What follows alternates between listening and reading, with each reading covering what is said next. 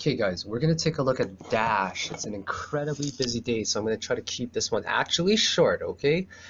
Dash didn't even have it wasn't even close to having my attention or curiosity until this breakout occurred, right? Which is the first wave of the third wave, and I do firmly believe that the next wave is going to break out very soon, and we can have some major gains. So let's take a look at this, guys. I'm going to draw out some lines here for you guys first of all. This here is what I would call an expanding triangle. An expanding triangle can have very weird shapes, but they're very profitable to play. And let me show you guys a bunch of trend lines first of all that we're going to draw. I feel great. I just had a gigantic burger. It was so good. If you guys saw from my EOS video, it was such a nice burger. I've been craving a hamburger. You guys have no idea how long, and I'm not talking about like the McDonald's one, you know, like a real hamburger for a while. And that definitely nailed it. And I feel like I'm Asian, you know, so we don't gain a lot of weight. Most of it goes into our math calculations and into our bad driving skills. But I do think that I gained some weight after this hamburger. It was just so good, guys. So I'm going to take my date range right over here. I'm going to use this right here as the exact same gauge for right around here, guys. For the exact same gauge, and my target is around, geez, it's pretty high actually. It's almost $700. Yeah, that's where my next target pretty much is. Okay, let me show you guys some examples, right? I'm gonna relate to this one a lot because it's just a really good example in general. And I know that you guys have seen it many times before probably, but I will do it again. Okay, so this here is a symmetric triangle, right?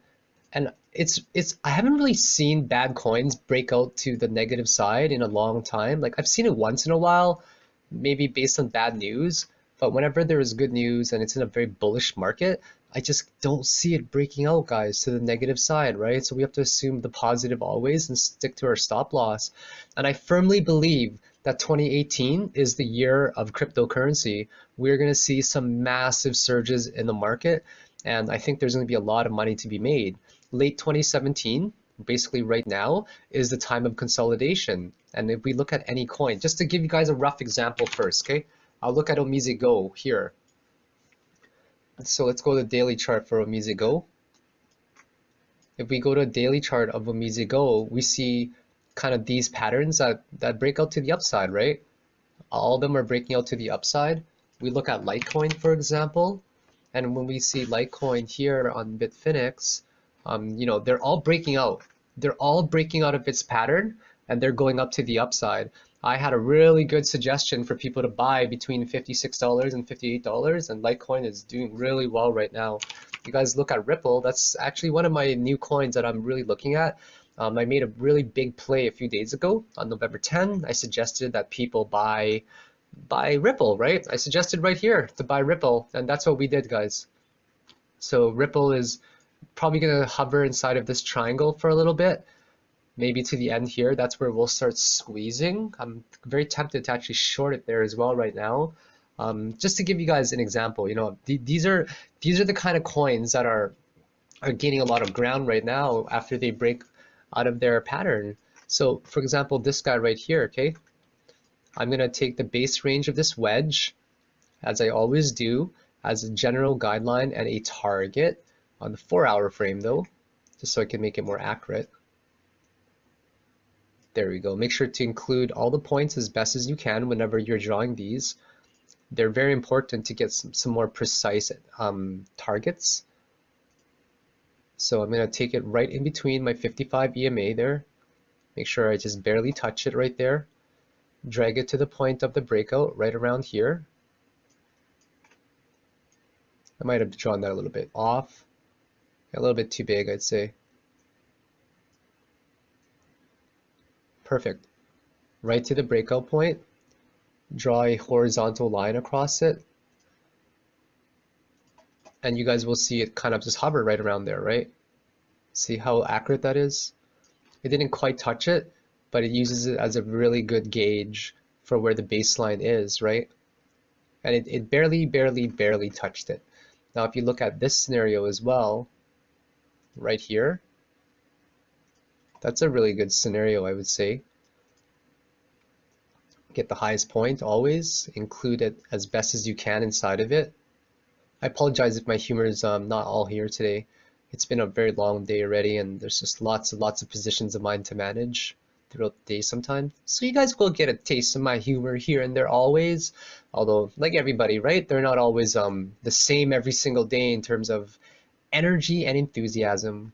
So if you guys notice here, we're reaching a critical point there that acted as a resistance. So that's just an example of how EOS as well is looking. And let's now look at Dash. I'm going to look at it on Bitfinex.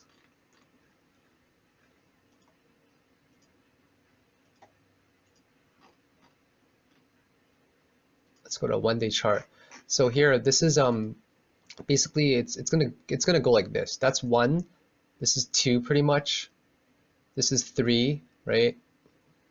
4, and it's 5 is gonna be the 5th touch is gonna be somewhere well up here over here. I'm guessing around right here actually, believe it or not. I'm guessing around. You know what? Let's do a more conservative approach. Let's try to get a similar angle, whatever angle this guy is at. This one's 48.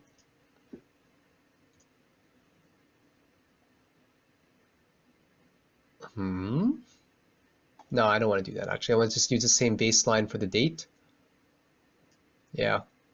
So I'd probably say around $682-ish. That's a pretty rough guideline. And we can also extrapolate some more data right away.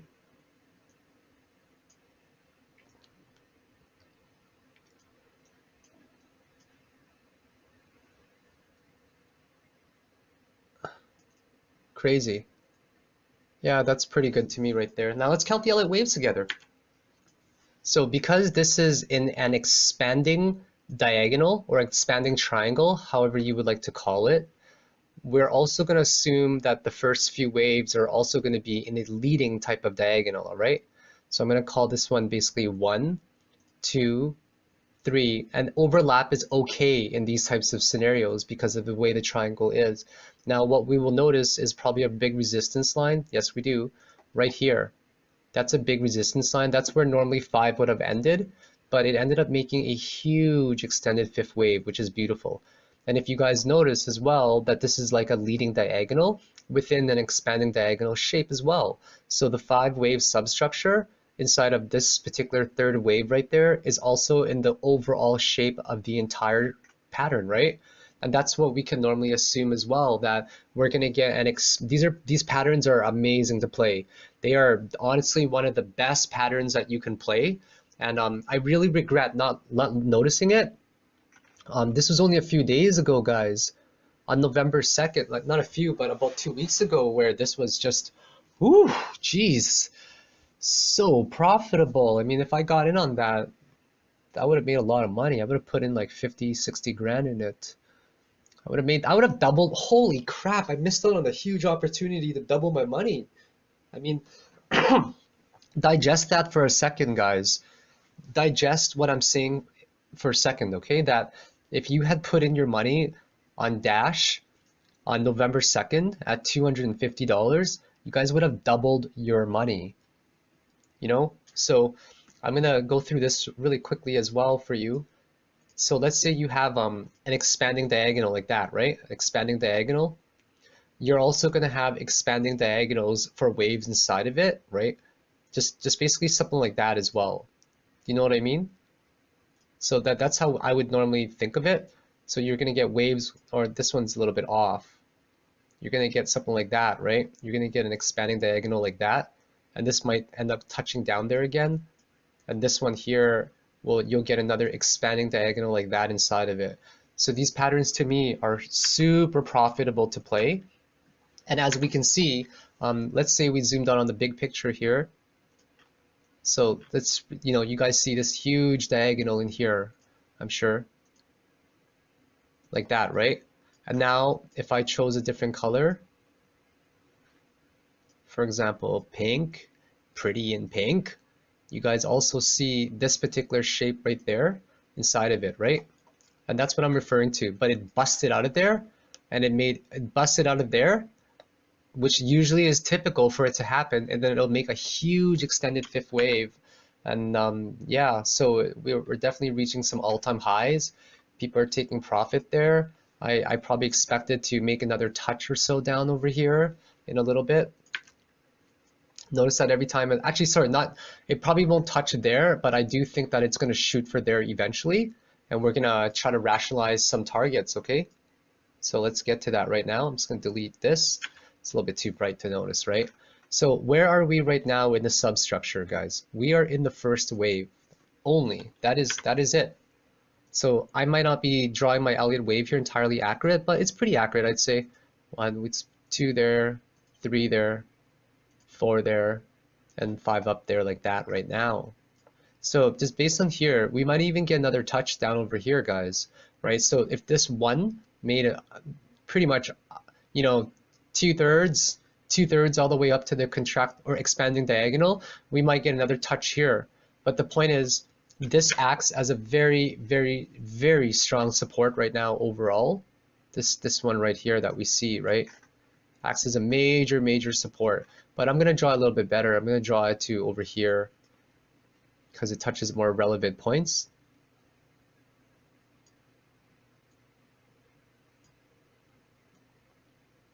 That's more satisfactory to me. Yeah, that's a lot more satisfactory to me. There we go. So it might not even touch it, actually. It might not even touch it because this one had so much strength already, and we're now working on basically the final wave, which is quite amazing, right? So where are we at? So let's take a look at this, for example. This is one of my favorite patterns to play, and this is why I was pointing it out in my previous videos there, right?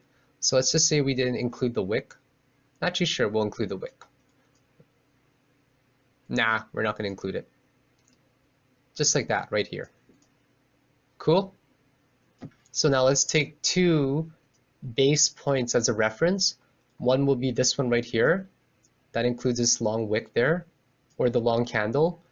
And a second one, I will choose these relevant points over here where the bigger one is, right around there. It should probably average the distance right around there where we find resistance, and bam. See, this area right here is where we would find resistance. It's kind of the average of the inside versus the outside. And that's why we're getting resistance here right now. So that's a good way as well to just get a general gauge of it. So let's say I did my Fibonacci extension, okay, from wave 2, 3 to 4 right here. So if I did a 1-to-1 here, just assuming it'll do a 1-to-1 ratio, guys.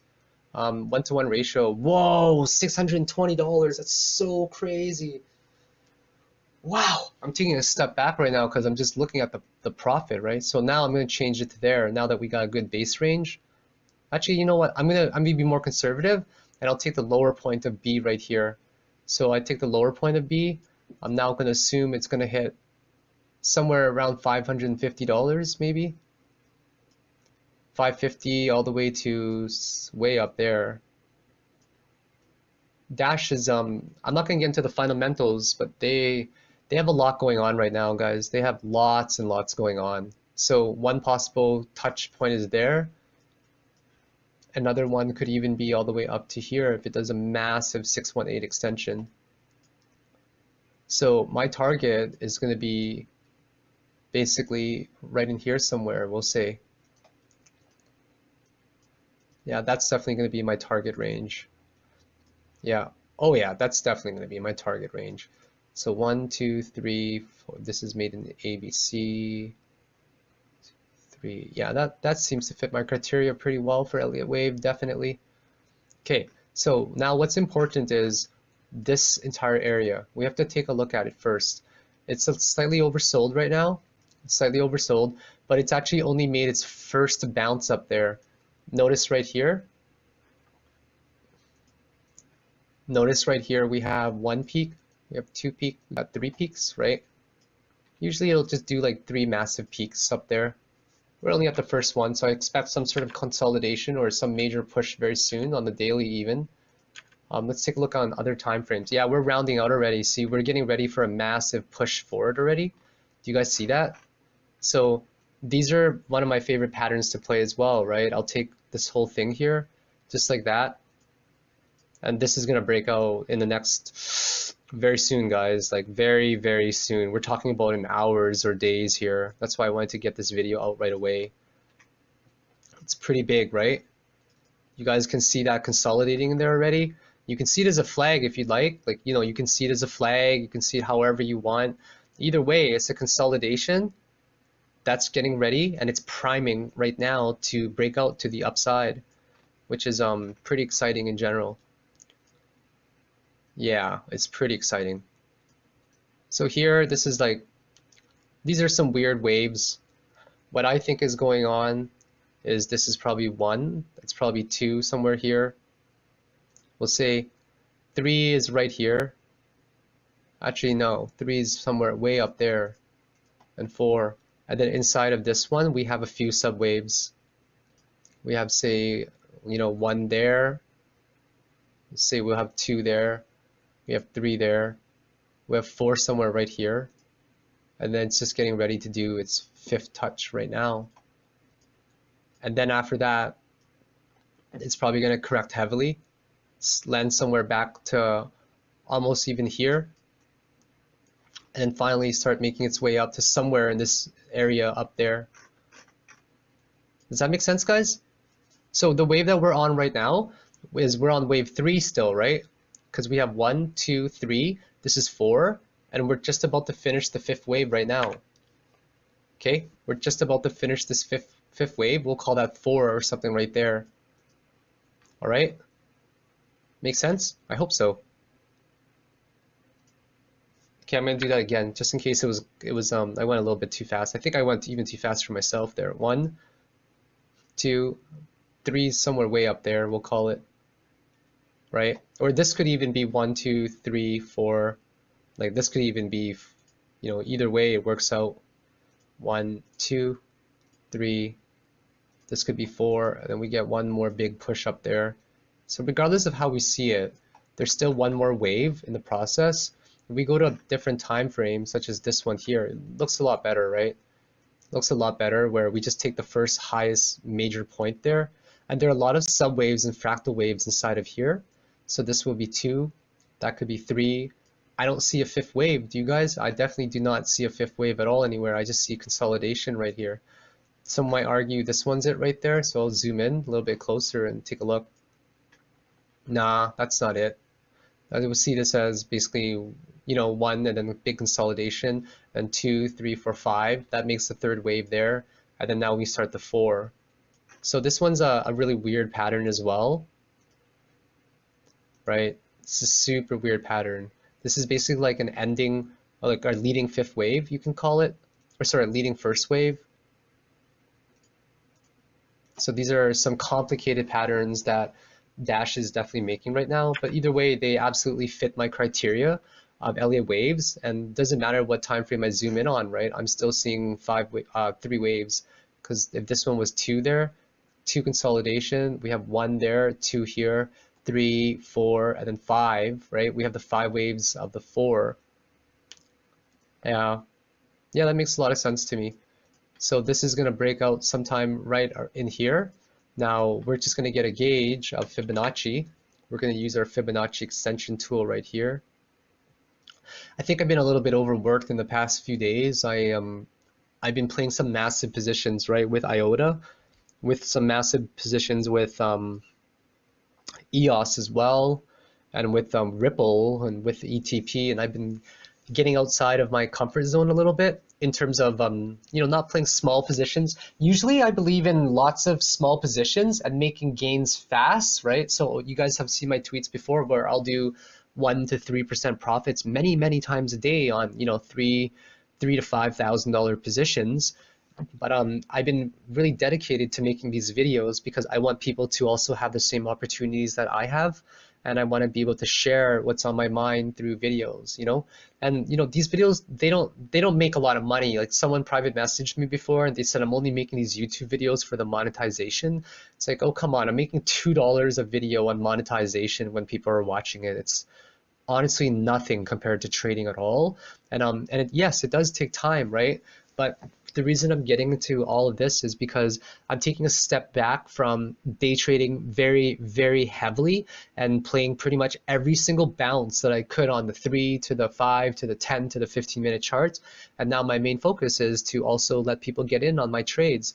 That's why you guys will see a lot of my risk to rewards videos, right?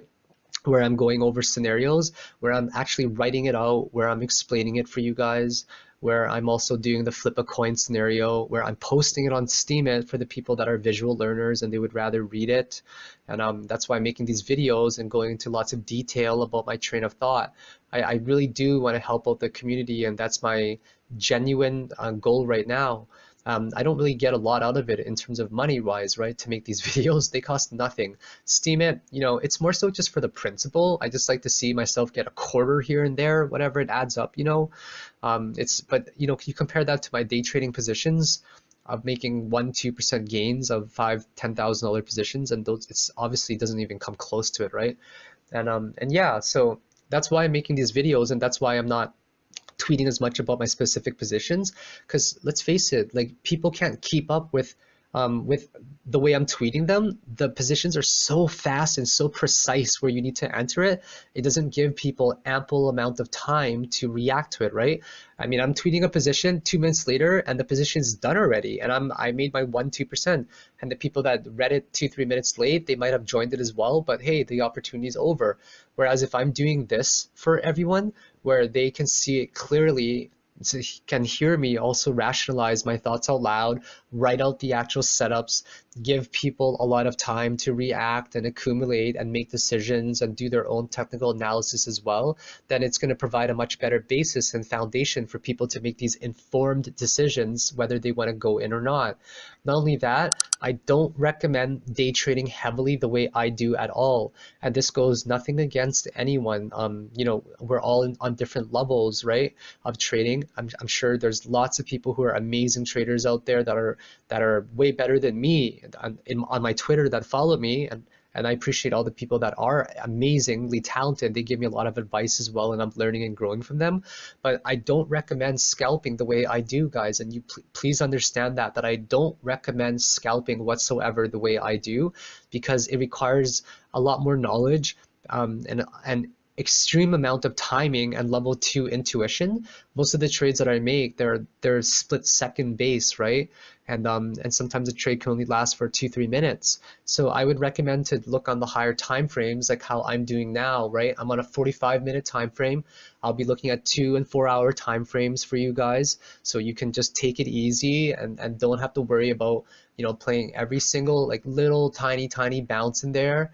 This way you guys are going to have lots of time to react, okay? So this is why I'm doing these videos in this type of manner, and I want to make sure that you guys have lots of time once again and just digest all this information.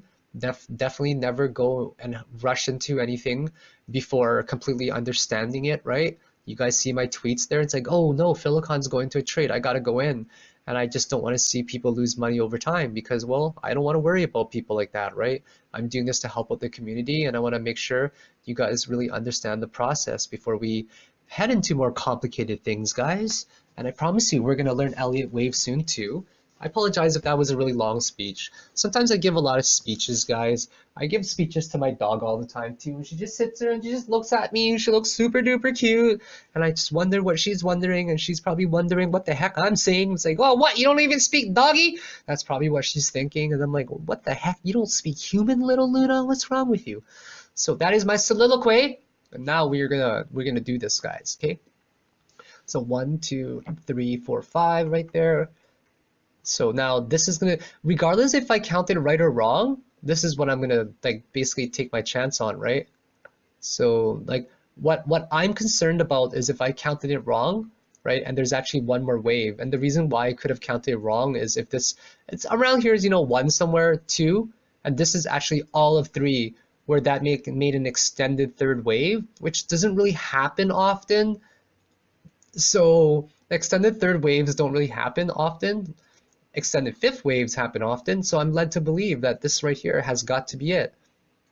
Do you guys agree with me, or am I going crazy? Because I'm really doubting myself for this video, and that doesn't really happen a lot. Usually I'm very, very confident, but I'm doubting myself for this particular video here for some reason.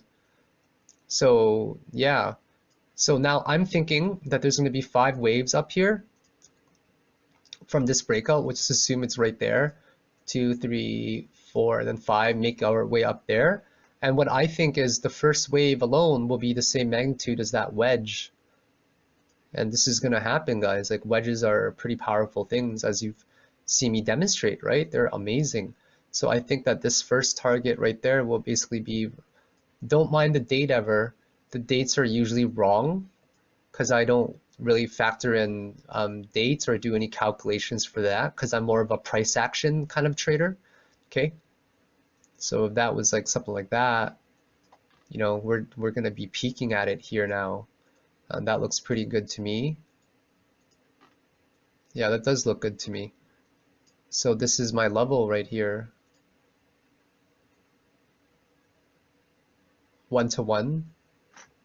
Yeah, wow, that's so nice actually. 1-to-1 ratio right here is where it's going to end up. Looks like it's going to have a small 5th wave. You know what? I'm actually going to undergauge it. I don't like the way this is looking right here. I'm going to take the base range of this specific wedge here instead, like that, as my first wave. These two cancel each other, okay? I'm going to show you what I mean by cancel each other. We just see a long wick on higher time frames. Watch. Watch on a daily what it's going to look like. It's just going to look like a wick.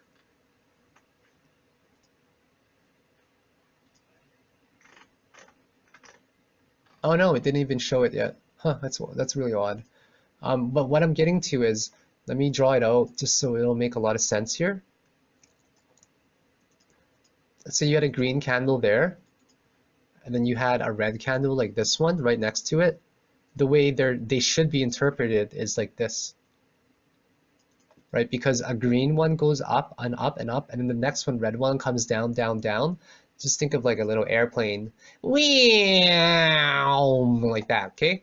So what ends up happening only is the wick is shown, that's it, at the base. And that's it. So those two will actually cancel each other out to me, and they should only show a wick on other time frames, like where 3 is.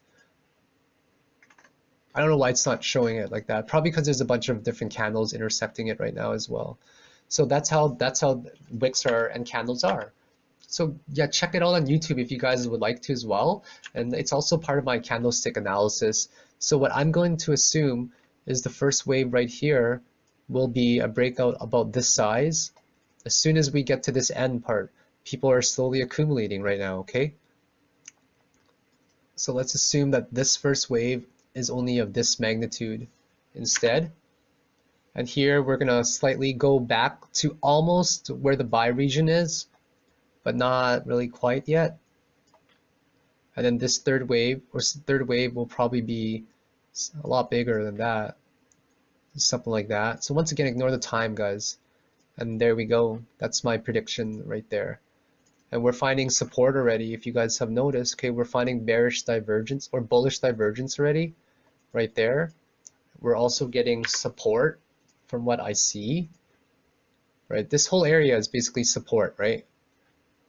This whole area is support. We're not at all getting to the bearish side. I mean, look at that. If this was bearish, we would have crossed this zone already. Do you guys remember my RSI rule? RSI rule is about above 40, right? Here it peaked down a little bit because it was during correction, right? So that's how we can confirm that this is the correction phase right there. It peaks out of my resistance, RSI under 40 rule. Now we're staying well above it, even on a very high time frame. If this was bearish, we would actually see this RSI, you know, come down to even 30-ish range, right?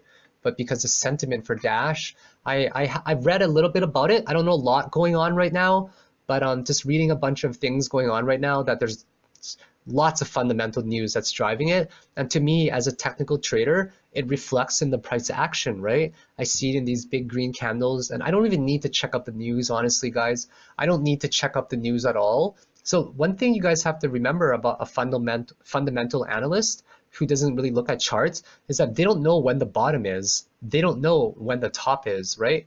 They'll just basically just sell or buy. based on news. But the thing about technical analysts is that we can see the bottom and the top, right? Not that it's better in any way. I mean, there's the best of both worlds, right? That's what we should usually do. So a fundamental analyst might even just read news a little bit late and he'll just buy here and then he'll just hold long term, right? A fundamental analyst can't day trade. They can't really swing trade either. They're going to be more so investors. Whereas a technical analyst like myself, what we will do is we will look at multiple time frames and find confluence, and we might profit throughout the days or throughout the weeks as well, in addition to long term as well. So this is where it stands, guys. Right now, this is the buy zone. I'm going to go type it out for you, okay? I'll be right back. Alrighty, I am back, guys. So the risk to reward setup is actually crazy just based on all the extrapolation that I've done. And I just want to be clear about something with my disclaimer that I wrote on Twitter, right, guys? The way I trade is very differently than the way other people trade, right? I manage my risk and I micromanage it. And I keep emphasizing that over time, that I trade it like a casino where I'm going to keep playing games, but I will try to win it over time by using probability, right?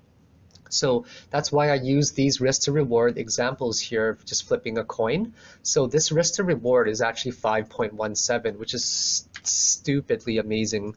So over 10 games with a risk to reward of 517, if you lost 30%, or sorry, you won 30%, but you lost 70% of the time, each win is equal to $517.